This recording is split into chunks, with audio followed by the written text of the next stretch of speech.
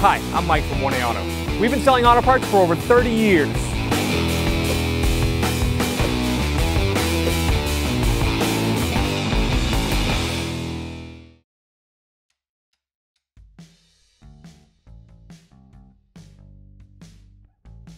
Open the hood, we have to pull the release inside the car. It's just inside, right around your left knee on the driver's side. You need to release the secondary or safety release. Just kind of feel around for it. This one is right here. Squeeze up.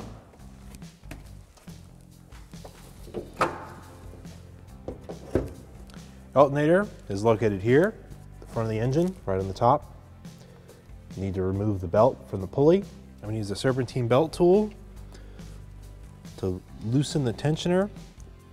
It's not spring-loaded, it's got a shock on it. There's a 19mm like welded on, or it's a nut part, a hex drive that's part of the tensioner. And when you pull down on this, you basically just have to slowly compress it. And it's like a shock. And you can see, so you don't pull really fast and hard because you'll break the tab off on the tensioner. You just sort of pull gently and slowly and you'll feel it compress and the belt will get looser.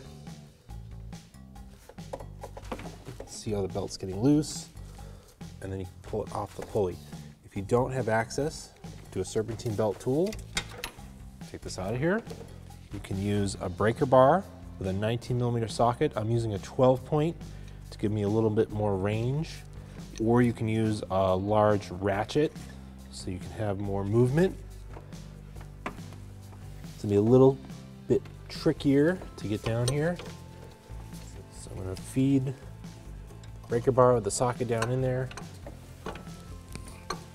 You've got like a bracket here, and there's this brake line that comes out, and you just kind of have to be careful to not bend them too much. You're gonna do the same exact thing, just reach in here and gently pull it, and it will compress. Kind of push this out of the way a little bit. So you're pulling to the front of the engine.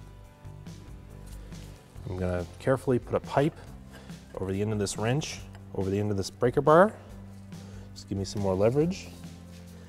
And then just gently pull down and compress the tensioner. You can see the belt releasing. I think that's as far as it's gonna go. Just reach down and walk it right off the pulley.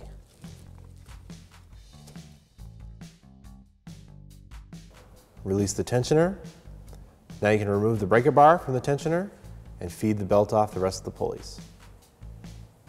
Here's a roll belt from a vehicle. It does have some wear on it. It's not in too terrible a shape. There's a brand new belt from 1AAuto.com. Same exact style, same amount of ribs. It's tough to tell, but it is the same length because this belt is brand new. It's been folded up in the package.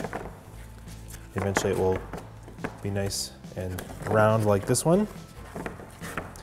This one will fit great and work great in your vehicle.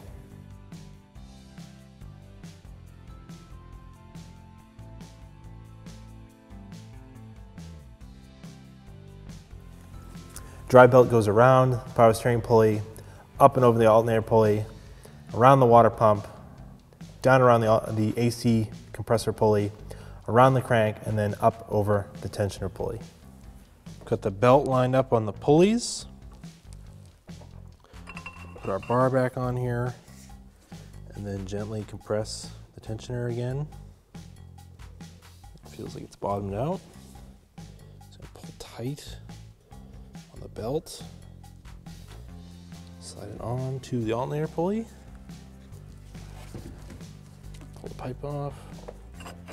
Release the tensioner slowly to let the tension come back. It won't spring back because it's like a shock. It comes out a little slower. And the belt is on there perfectly. Thanks for watching. Visit us at oneauto.com for quality auto parts, fast and free shipping, and the best customer service in the industry.